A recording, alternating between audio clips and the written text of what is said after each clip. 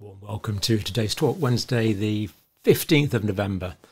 Now we're looking at information today from the United States, from the life insurance industry, that shows deaths in young adults in 2023 so far are 20% above what we would expect. So quite a high increase, and they do use quite strong words like the numbers are alarming, and I'll put the link to the news outlet in the description. So this has somewhat caught the insurance industry off guard, and of course these guys are interested because it costs them a lot of money. The insurance payouts are higher than they would want, because it is an industry, and I'm not knocking that. Life insurance is necessary. Just to give you some examples here, 15 to 19-year-olds, the percentage difference from 2019, well, a little lower. Well, about 1% in 2018, up 1%, but that's just fluctuation. Okay, we could argue about the pandemic and being a little higher, but January to May in 2023, 24% increase.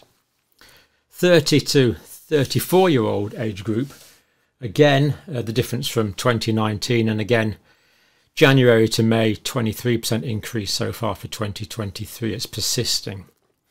40 to 44-year-olds, percentage difference, again, 2023 so far, January to May data, 25% increase.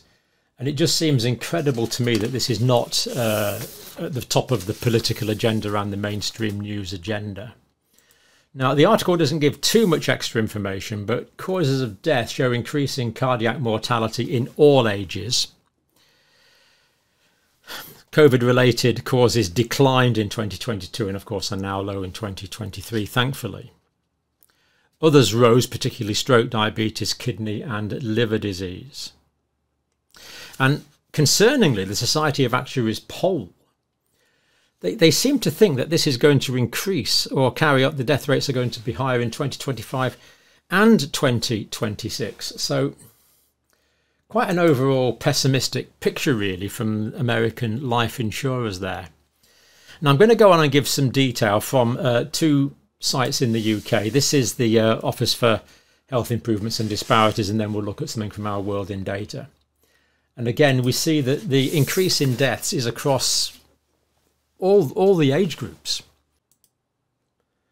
So this first slide is excess mortality in England by age, and the age here is 0 to 24.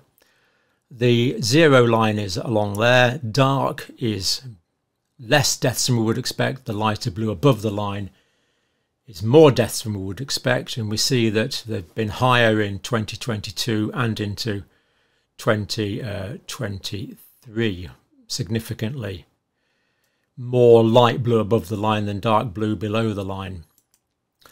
We see it in the 25 to 49-year-old age range. Again, really quite stark. Very few weeks here where the numbers are below what we would expect. This is the 50 to 64-year-old age range. And again, virtually no months where it's below average there. This is the 65 to 74-year-old age range. Again, above average typically, and there we see it mostly above average also in 2023 in the 75 to 84-year-old age range. And this is the older age group, 85 plus. So we see that the increase in deaths is in all age groups above what we would expect. Now, the Office for Health Improvements does give some information which is remarkably useful as well on causes of death. Now, here we see ischemic heart disease, and we notice that deaths from ischemic heart disease are higher in 2022 and 2023. These are cerebrovascular disease, so things like strokes. Again, we see higher than average. So we're seeing circulatory diseases here. This is chronic lower respiratory disease. Now, we actually see here that the numbers are less than expected, which is good. So we're seeing more deaths from cardiovascular disease, but less deaths from chronic respiratory disease. And given that we've just come out of a COVID respiratory pandemic, that is a bit surprising, really. Now, this is heart failure. Well, in heart failure, it's a significant increase in the amount of deaths from that we're seeing from heart failure. Very much higher, 2022, 2023. Heart failure is just where the myocardium, the pumping muscle of the heart, basically stops working effectively and can't generate sufficient cardiac output to meet the metabolic demands of the body, often with a backlog of fluid into the circulation as well. That's heart. This is other respiratory diseases. That's this classification. And again, we see many lower than we would expect, much lower than we would expect. This is acute respiratory infections, slightly higher than we would expect. Alzheimer's disease, less than we would expect. Now, this isn't really surprising because, sadly, a lot of old people have died during the pandemic, so that's not entirely surprising. And we could talk about why they died, but the fact is that we've got less old people who are sadly no longer with us. This is cirrhosis and liver disease, a dramatic increase on the averages we would expect. Cirrhosis basically is the formation of scar tissue in the liver, but those rates are much higher than we would expect. Now, I want to look at the international situation now, because this is not just the UK and the United States, and we'll look at the usual countries there where we normally look at this. This is Australia. So 2021, 2022 and into 2023. Let's hope this decline in Australia is real, but it's still around about 6%, but it has been, as we see, as high as 20% excess deaths in 2023 in Australia. Canada, likewise, at the moment, excess mortality, deaths from all causes compared to average over previous years. In Canada, we see it's currently over 15%. Figures for Ireland, again, over 10% at the moment, at the present time, and has been higher in 2022 and 2023.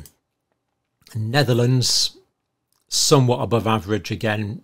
Latest data there is actually over 20% in Netherlands. New Zealand, it's been higher in 2022, 2023. Looks like it's down to about 4% now, but it's been higher in 2023. This is the latest data that we have. United Kingdom, looks like we're around about 7 or 8% there on that Our World in Data graphic. And the United States, well, it hasn't dropped below average for some time, has it? Not since the 5th of January 2020 by this data set, and higher in 2022 and 2023. So sadly, we're seeing these increased deaths around the world, and as far as we know, we've looked at data from the UK and the United States, that these are in basically all age groups. That's across the age ranges that we're seeing this. Very surprising that we're not seeing and hearing more about this from our politicians and mainstream media. Now, just before we go, if you want to get more on the normal function of the body and how the body goes wrong, these books are available for free download. I will put the link there, the books I've written. And this one, there's copies available in hard copy if you live in the United Kingdom.